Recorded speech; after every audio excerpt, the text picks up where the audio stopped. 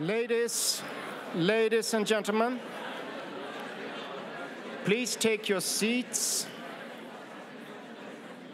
It's 11 o'clock, and I am Lars Burman, Uppsala University Library, who will be standing in as chair for this session.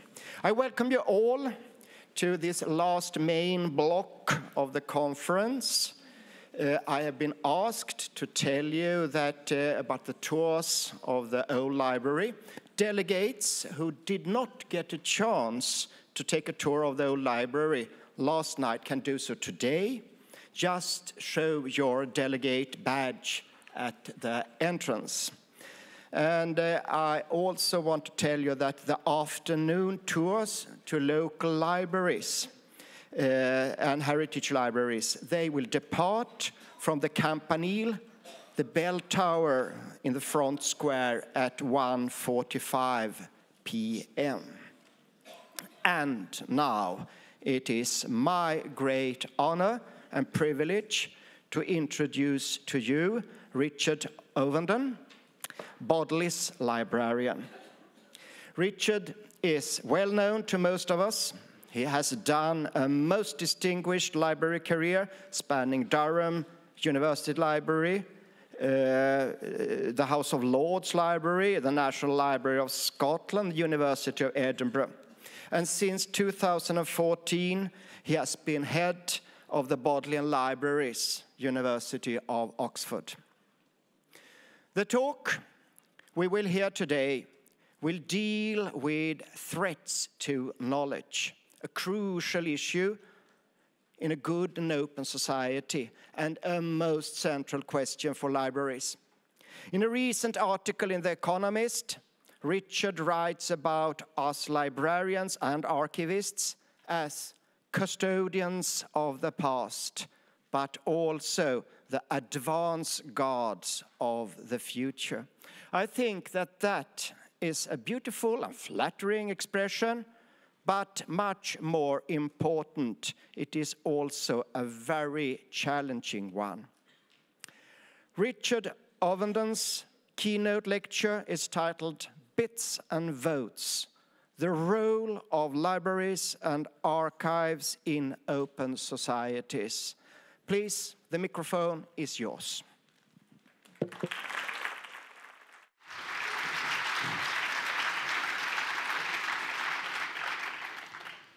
Thank you very much indeed, Lars, for that very generous introduction, and in particular to the LIBER Conference Committee here for giving me this invitation to come and speak to you today. It's always an immense pleasure to be in Dublin. I'm never happier than when I'm here, and it's very wonderful to see so many friends and to be among you all today.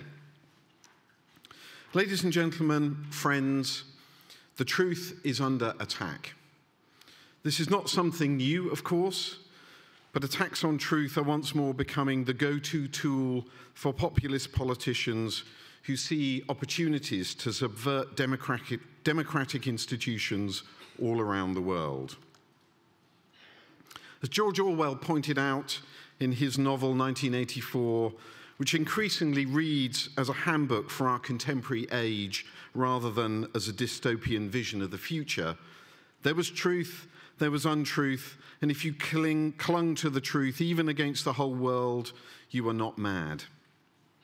Libraries and archives are institutions that help us cling to the truth, and the role that they play and the services they provide are in the front line of the defense of open societies. The notion that there could exist alternative facts was first asserted by President Donald Trump's press secretary, Kellyanne Conway, in January 2017, following her boss's assertion that the crowd that attended his inauguration ceremony was larger than that which had attended the same event when Barack Obama had been inaugurated president. It provided the world with an early warning sign that preservation of information was going to be important. Defending the truth against the rise of alternative facts means capturing and preserving those truths, as well as the statements that deny them, so that we have a trusted reference point which citizens can rely on. The preserved data showed that Trump was wrong. My presentation today is a call for libraries and archives to regroup around one of our core missions, preservation. For much of my time in the profession, our focus has moved away from preservation and towards access and the provision of services. This has been a right and important move for us to undertake. And we have, to quote Lorcan Dempsey, taken the service turn. But preservation is deep in the DNA of libraries and archives. And my thesis today is that preservation is once more becoming key to the advocacy that we must play for societies. We must rethink the position that preservation takes in our strategies and our advocacy to governments and the way we allocate funding, and develop the sense of preservation as a service to society. The centrality of preservation was vividly brought home to me last April in the midst of the public debate about the UK government's immigration policy, especially that directed toward the Windrush generation of Commonwealth citizens who had accepted an invitation to come and work in post-war Britain. Since 2010, government policy has sought to challenge those individuals' rights to citizenship by forcing them to prove their continued residence in the UK and the legality of their right to remain. Last April, it became clear that the Home Office had, in 2010, deliberately destroyed a vast array of public records that they held, the landing cards of those citizens who had worked hard, paid taxes, and been model citizens during the period that Theresa May had been Home Secretary. I wrote an op-ed for the Financial Times highlighting the fact that the same government department that was placing enormous strain on these individuals was at the same time destroying the evidence that many of them could have used to defend themselves. Archives were at the heart of the rights of citizens and at the heart of contentious political debate. That particularly lamentable episode led me to look back at the history of the deliberate destruction of libraries and archives. Of course, there's one very famous episode of that here in Dublin, but I'm not going to Britsplain that to you. Here are some other examples which highlight the centrality of what libraries and archives do, and the first is another example of the British Empire's less than finest hour. In 1812, Britain was at war with the newly independent America, when a force under the direction of Admiral Cockburn invaded the continent, and by 1814 was on the outskirts of Washington, which in 1800 had been designated the nation's capital. The move of Congress meant that the library that had been built up since the first session of Congress, and by 1812 was over 6,000 volumes, was established in Washington. In fact, Washington was such a small town at this point that it was the only library. The newly built Congress building, the only stone-built edifice in the city, contained a number of rooms, according to George Gleig, a Scotsman in the British Army who witnessed the fall of Washington. There were rooms, he said, that were furnished as a public library, the two larger being well stocked with valuable books, principally in modern languages, and the others filled with archives, national statutes, acts of legislature, etc., and used as the private rooms of the librarians. Congress needed information to operate effectively. James Madison had campaigned for funds to be set aside for the Congressional Library early in America's history, arguing that without further provision of books on law and government, to which reference is often necessary, members of the legislature and other offices of government may be deprived of the use of such books when necessary. They needed legal texts to help them formulate their own laws, copies of treaties to formulate their diplomatic arrangements, and they needed information about their own territories so they could manage them effectively.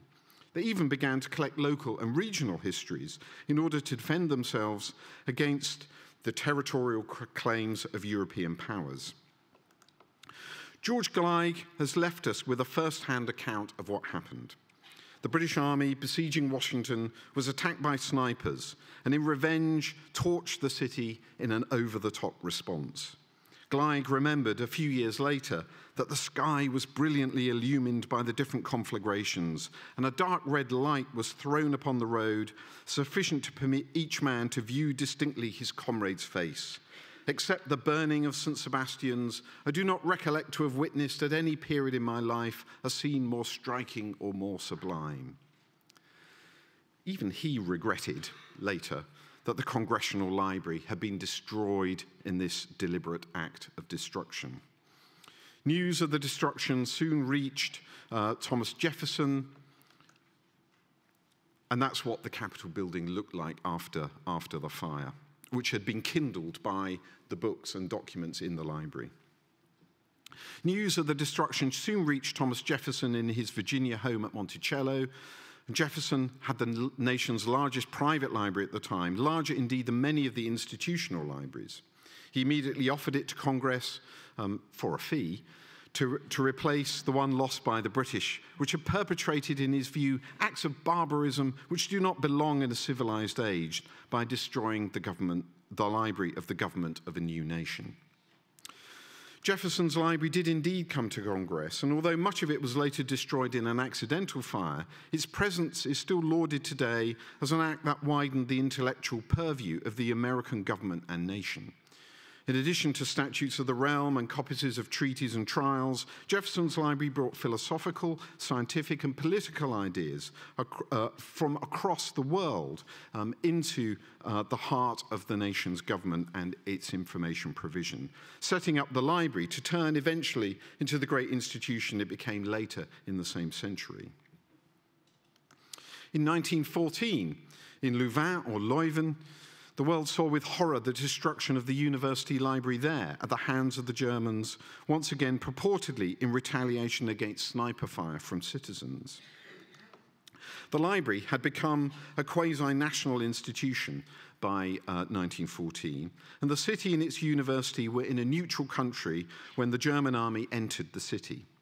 The library held important collections and was becoming Belgium's most modern research library, with scholarly journals joining historic collections. The destruction of the library was regarded as an international outrage and sparked a coordinated effort of renewal, which was led by the president of Columbia University in New York, but in which many other countries around the world participated. And a shout out here to the John Rylands Library, whose director, the wonderfully named Dr. Henry Guppy, organised a massive effort in Britain to support the renewal of the library's collections. Reparations for the loss of the collection, so vividly was this act regarded, were actually listed as a separate element of the Treaty of Versailles. And you can see how internationally it became such a kind of touchstone for what had gone on by looking by looking at the renewal, the extraordinary financial and bibliographic effort that happened across the world to help rebuild the collections and the physical structure of the library. And even looking at the literature published in that period through Google Books Ngram Viewer, you can see this kind of spike of references to Louvain in the published literature. The rebuilding of the library became a diplomatic cause célèbre in the 1930s, which is actually worthy of a separate conference talk on its own. But that I hope at some point to be able to give. But it was a great shock that the world learned that the library was once again deliberately targeted by Nazi forces in 1940. And the rebuilt library was destroyed again, prompting a repeated building campaign for both building and collection. More recently, I think it's worth remembering the destruction of the National and University Library of Bosnia-Herzegovina in Sarajevo in 1992. The National Library was a repository of the history and culture of a region that had a strong Muslim past following centuries of Ottoman rule. But Bosnia in the 20th century had found a way to allow for a peaceful and constructive coexistence of ethnic groups, Christians, Jews, and Muslims. And the National Library was based on an older building which reflected multiple architectural styles to reflect this multi-ethnic mix in the city. On the 25th of August 1992, Serbian forces targeted the library with incendiary shells, destroying a collection of 1.5 million volumes. The Times in London reported the destruction on the 27th of August, but the story didn't even reach the front page of the newspaper on the same day. During the trials that followed the conflict in The Hague, testimony was given that made the episode even more shocking. Librarians and firefighters trying to rescue collections were targeted by snipers. The destruction of the National Library was joined by deliberate targeting of other libraries and archives in the region, especially provincial archives which held land registries. The National Library contained a cultural record of a region, and its eradication would help the national forgetting of that history. The destruction of the land registries would help eradicate the history of legitimate land ownership by Muslims. There was a truth and there was untruth, and if you destroyed libraries and archives, the truth would be forgotten. Again, the rebuilding of the library was a symbol of the rebuilding of civil society after the conflict, as well as the memorialization of the human losses during the war. Of all the heroic acts by librarians and archivists during the conflict, one stands out as the protection of the Sarajevo Haggadah, a famous medieval Hebrew manuscript, not from the collections of the National Library, but from those of the National Museum, which was also shelled. It has acquired profound symbolic significance. In 2007, we see archives again at the center of major international and national cultural and political events, this time in Iraq. As the American forces entered Baghdad in the early days of the invasion, a discovery was made in the basement of the headquarters of the Ba'ath Party. The party archives were found there, and the American forces soon realized that this collection of millions of documents was a major strategic asset in the regime change and in the hunt for weapons of mass destruction. They also realized that it needed to be guarded, as there would be attempts from the former members of the Ba'ath Party to destroy the archive in order to hide the documentation of events that could damage the reputation of individuals or lead to prosecution. A group of expatriate Iraqis who had formed a not-for-profit in the US called the Iraq Heritage Foundation were called in to advise, and the archive was removed to Qatar, where it was digitized, a copy being given to the US Army and the CIA for data mining, and another copy to the foundation. In the meantime, other archival collections from unguarded buildings were being plundered and sold to journalists and anyone who would buy or trade them. In 2007, the physical archive and one set of the digital copies, which had been given to the foundation, was the subject of seeking an institutional home. In that year, the Hoover Institution at Stanford University agreed to hold the archive and its digital surrogate on deposit until such time as it could be returned to Iraq. In the one-party state that was Saddamist Iraq, the Ba'ath Party archives are a major source of knowledge of what happened in that country for 40 years. Essentially, they are part of the National Archives. But right now, they're not in Iraq, but in the US, under tightly controlled access arrangements. The archives are well preserved and protected, and one can see the argument for not returning them to Iraq in the years following the fall of Saddam. But that was 16 years ago, and much is now different. The National Archivist has repeatedly called for the records and various other collections also in the US to be returned to Iraq, claiming that they're the property of the Iraqi state. How can Iraq come to terms with what happened to its country without access to its own records, generated by its own citizens? In the former Soviet countries of Central and Eastern Europe, the files of the Stasi have been opened up, and a citizen has the right of access to their own file. There are no easy answers here, but it is a salutary reminder that archives and the future of open societies are intimately bound up together. The idea of the social purpose of libraries and archives and the role of preservation in that purpose is one we must return to as a profession and remind our fellow citizens, governments, elected officials, and funding bodies of.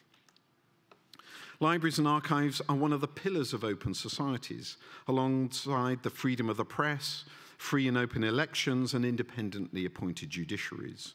Aside from the long-held notion that an educated population is a social good, going back to John Locke, John Stuart Mill, and others, we need to ensure that electorates have access to information as well as governments, as we saw with the Library of Congress in 1814.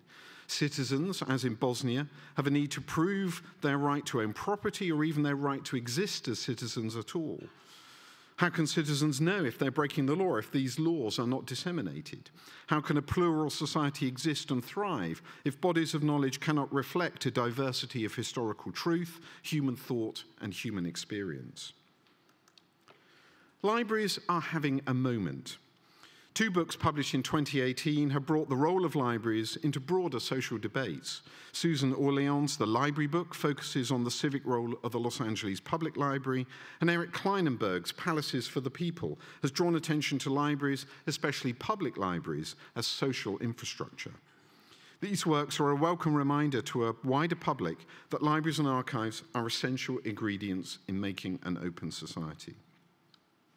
For the rest of this talk, I would like to focus in a little more detail on the role of digital preservation in this broader sense of how libraries and archives must respond to the current situation. As we all know, digital information is inherently less stable and requires a much more proactive approach than analog collections, which exist, in Cliff Lynch's famous phrase, in regimes of benign neglect. These challenges have been amplified by the widespread adoption of commercial online services provided by major technology companies, especially those in the world of social media, for whom the preservation of knowledge is subordinated to commercial considerations. In recent years, we've experienced a spate of threats to knowledge preservation. At the end of last year, the photo sharing site Flickr, struggling to keep pace with competition from the likes of Instagram, announced that it was reducing the amount of free storage to an arbitrary level of 100 items that its account holders can have access to. Millions of users found that their content was permanently removed and they no longer had access to it. Although Flickr, like many other social media services, claims to be a service for sharing content, many users regarded them primarily as providing free cloud-based storage. What is happening at Flickr shows us that free services aren't really free at all. Their business model is based around the hidden trading of their users' data, and as they lose market share to competitors, their free services have had to make way for premium services. The problem that the Flickr case study throws up is one of digital preservation. We have, as society, been outsourcing our preservation to these tech companies, but their model is based on storage, and storage is not the same thing as preservation. The truth is under attack, and therefore, so are bytes. Libraries, like the Bodleian in the 17th century, deliberately collected material which was doctrinally different from the Protestant religion that its country had adopted. This information was acquired and preserved to help counter-argument. It was not destroyed. This issue is still valid today. Should we preserve and allow access to content even if we disagree with it? For me, it is an ingredient of an open society that we do this. But libraries and archives are finding increased experience of hacking and cyber warfare, with denial of service and other attacks taking down access to knowledge. The motivations for these attacks are sometimes hard to divine. Why would the site of a digitized manuscript collections built by the Bodleian and the Vatican Library be targeted multiple times? But it is easier to see why the Internet Archive might be attacked when it hosts content created by groups like ISIS. Access to this information, made possible through digital preservation, is even more crucial when we come to making information about laws available to citizens who are bound by those laws. As Lawrence Lessig's work has shown, we can be neglectful of the dangers of the preservation of web-based information through issues like link rot. In 2014, he showed that 50% of the links on the US Supreme Court website were broken. Another element of an open society at risk. Thankfully, the work of the Harvard Law Library and the Supreme Court itself is addressing this key issue, but is one which is pervasive, and we have to be very vigilant. As our understanding grows of the way in which data science companies like Cambridge Analytica have been manipulating online information feeds, we need to be doing more to preserve society's online behavior so we can work out what has been going on over the last few years across the world. We know that the world of ad tech is constantly profiling our online presence and selling to other tech companies those profiles and those data patterns to deliver targeted advertising. But this information is and will be used for less palatable activities than trying to persuade me to buy a BMW, which is what you can see going on up here. Student libraries and archives shouldn't libraries and archives be preserving some of these data? It would be very difficult. It would not be cheap. But I think this hidden huge amount of data traded every day is actually one of the major sources for what is going on in our society at the moment. Which brings us back to truth and to Orwell, and to voters and elections. The recent flurry of elections and referenda in the UK have prompted a variety of preservation activities. At the Bodleian, we've been collecting election ephemera across all ranges of political opinion. But we've also been working with our colleagues in the legal deposit libraries in the UK and with Trinity College Library here in Ireland, who have been working together to implement the 2013 regulations on non-print legal deposit, which allows us in the UK to archive the UK web through the UK Web Archive. Since the first web archive crawls in 2004, and especially since the first public domain crawl under these legal provisions in 2014, we've been able to plot in detail the extraordinary vulnerability and fragility of the web. One of our special collections has been the 2016 EU referendum, a collection of websites collected more frequently and at deeper levels than the robotic crawl. These sites are maintained as a collection. We had hoped that the legislation that allows us to collect the web in the UK could be adopted in Ireland. And perhaps here in Ireland, you could learn the lessons of the UK and make the access arrangements for the 21st century as opposed to the decidedly 20th century access arrangements, access regime we have for the UK Legal Deposit Web Archive. Sound arguments were presented by the wonderful library sector leadership here, and there seemed to be a political consensus to support it coming into law. But this has been thwarted in the last minute just a few weeks ago. Although the Copyright and Other Intellectual Property Law Provisions Act 2019 was just very recently signed into law and is a great step forward, I still urge our colleagues in the National Library of Ireland, at Trinity College Library, and across the library sector here in Ireland to redouble their efforts. And especially, I appeal to the legislators of this country to return to the issue of the lawful archiving of the web, which was missed out of that act and is a great omission, I feel, in the protection of Ireland as a beacon for open society. It is important. One of the sites which we archive for the UK Legal Deposit Web Archive, leave.eu, recently wiped its website. But fortunately, we captured it, not just immediately prior to its erasure, for many weeks prior to that erasure as well. The public statements on that site are available to those who wish to see them by coming into the legal deposit libraries. The issue of preserving political statements is so important at the moment, and particularly in the context of populism, the denial of what has been previously said, those public statements being kind of forgotten and erased, that we see some examples, some very powerful examples of what can only be called public activist archiving. This is the activity, particularly I'd like to draw your attention to, of a group called Led by Donkeys, who've been taking the public utterances of various politicians and placing them in very visible and public points in the UK, in major cities, so that voters can have access to those statements, so they can have access to the truth. They are presented with no context, but also without commentary. They have a Twitter feed, and their activities are crowd-funded, and they are subject to electoral regulations. All of these issues are complex technically challenging, and costly. Individual libraries and archives can and are playing their own part. And the sector is collaborating and working together to face these challenges.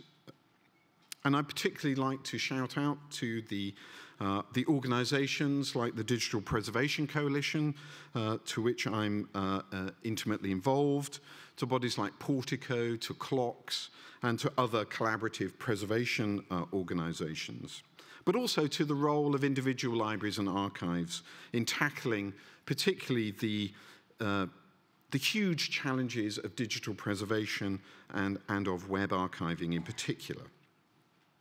We must all shout louder and louder to raise these problems to governments, to funding bodies, and to voters. I've elsewhere argued for a memory tax on the tech companies that could fund some of this increased activity. And we must look hard inside our own organizations to see if we are playing our part at the right level.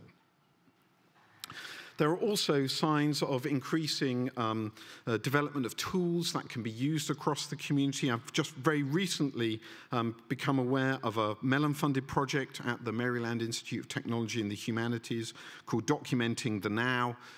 I found out about it too recently to actually be able to include it in these slides, but please go and look at the site. It's very interesting work, which I hope that the whole community will benefit from in the near future. I'd like to leave you with one final example of the importance of preservation.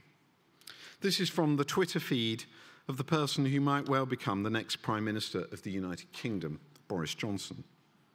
A few weeks ago, at the time, a few weeks ago, at the time of the local government elections, he posted this tweet. It was deleted a few minutes after, as someone pointed out to him, as there were no local government elections in his constituency, he could not have cast a vote. I think this kind of information is quite important for electors to know about. Now that the Library of Congress is no longer working with Twitter, I just hope some library or archive is archiving Boris Johnson's Twitter feed. He just might become one of the most important people on the planet. Ladies and gentlemen, let's keep clinging to the truth. Thank you very much.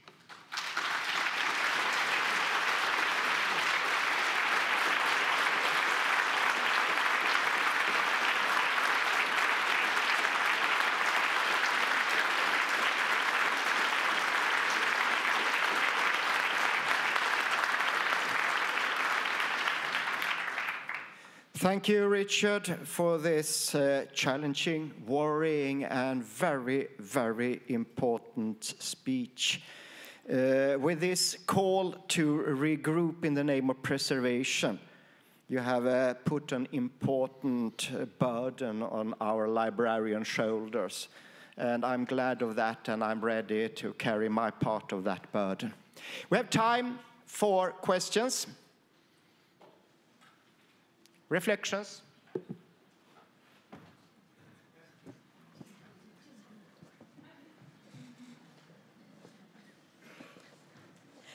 Thank you, Richard, for that excuse me, brilliant exposition of standing up for preservation. That was absolutely wonderful. Excuse me. Just one, an example, if I can add a local one, that is happening as we speak at Dublin Castle. So we're in a decade of commemorations here in Ireland, and we're moving towards commemorating 1922, which is very sensitive and very difficult. But in 1922, one of the things that happened was that the archives were blown up and destroyed. And so a flagship project for the commemoration in 2022 is a project called Beyond 2022, which will be a virtual recreation of the destroyed archives. And as we speak in Dublin Castle, there's the National Archives of the UK, the National Archives of Ireland, and the Public Record Office of Ireland, Northern Ireland, with computer scientists who have created a virtual building. And then around the world, we're finding all of the archives, copies of the archives. They're being digitized and reconciled for a virtual reconstruction. And I think that's a perfect, and the government is getting behind it because it's a gift actually to government. How are we going to do this? But I think that's a perfect example of what you're talking about, that there was, the archives were destroyed in a political act, and then our gift, what better gift for the future, is then to create a new archive. And I do feel very, very strongly, as one of the few library directors who come from a conservation background, is that conservation and preservation is all about the future. It's actually not about the past. Thank you so much for your exposition. Thank you.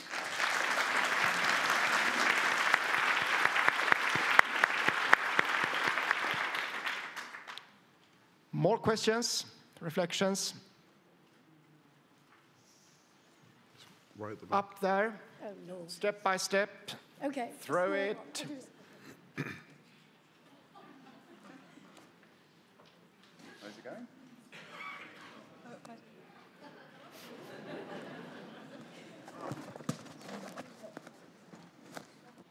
Thank you. Thank you very much for this talk. In his Atlas of New Librarianship, Professor David Langs offers a guide to practitioners, and he says that the new librarianship is no longer based on books and artifacts, but on knowledge and learning. And he suggests that the new mission for libraries is to improve society through facilitating knowledge creation in their local communities. Do you agree or disagree with this? And if you agree, how far do you think libraries are?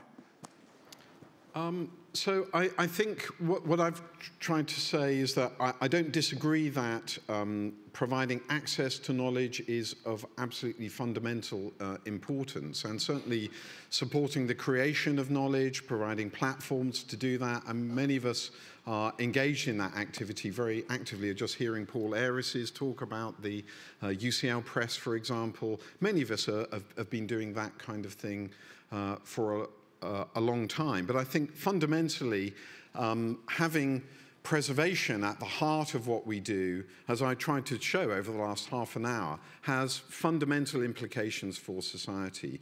We need those kind of reference points for information that is required for healthy lives of citizens, for them to be able to be sure that they can continue to live in a country or have access to certain fundamental rights, or that governments can operate properly, or that electors can have information that help them make democratic decisions that are well informed. So I don't think these are either or issues. I think we have to find a way to bring preservation back into the heart of our organizations as a service, and not see it just as something which, you know, when I entered the profession had quite a sort of, there were kind of negative connotations around it, if I can put it like that. So some of my bosses, library directors, were sort of steering me away from preservation. That's not what that kind of sort of thing you need to go into. But I think we need to kind of redress and reframe what preservation is there for. And fundamentally, it's to help our society in the future, because looking back and being able to have trusted access to information that is independently held and verified and guarded is something that we have to be able to provide, because there are so many attacks on that sense of what knowledge and truth is about. We have to be the guardians of that, because as I was also trying to show, that sense that, oh, well, we can just outsource that to Google or to Flickr, you know, that is not a sustainable model at all. I think there are one more questions up there, and then we have one here. No? In that case, the cube goes forward in a careful way.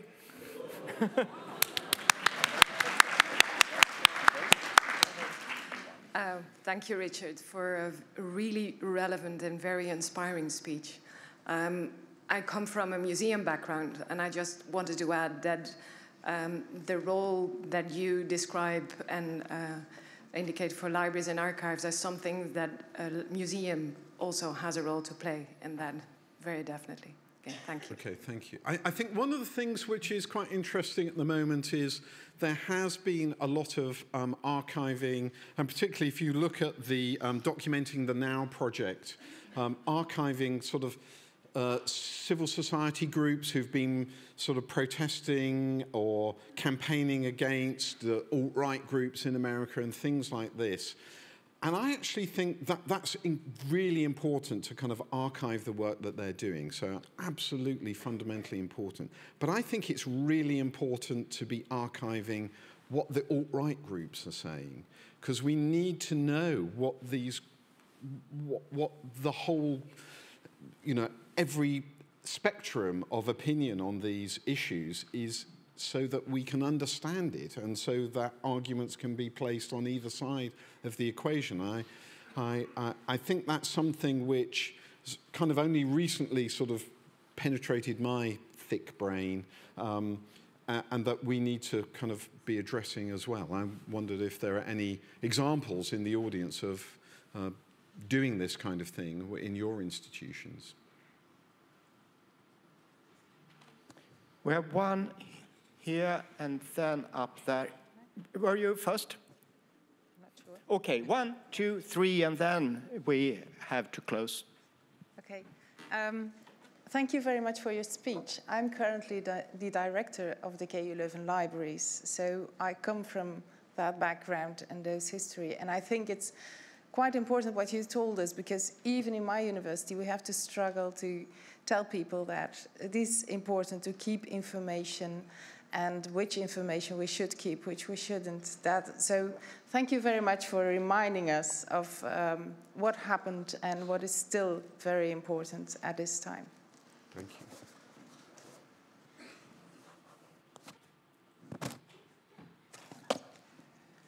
you.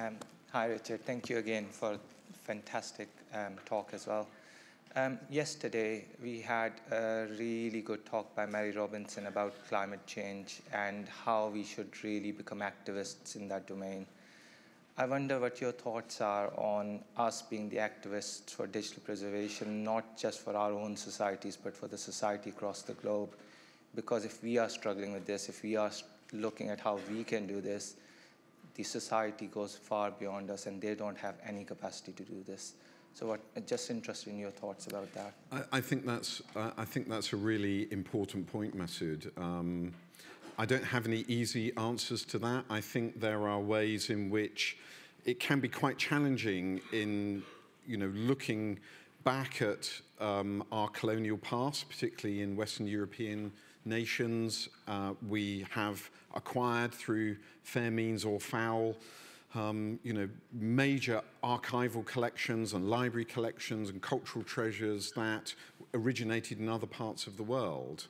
And you could say that that's us taking, you know, some preservation burden away from those countries, but is it legitimate for us to hang on to those?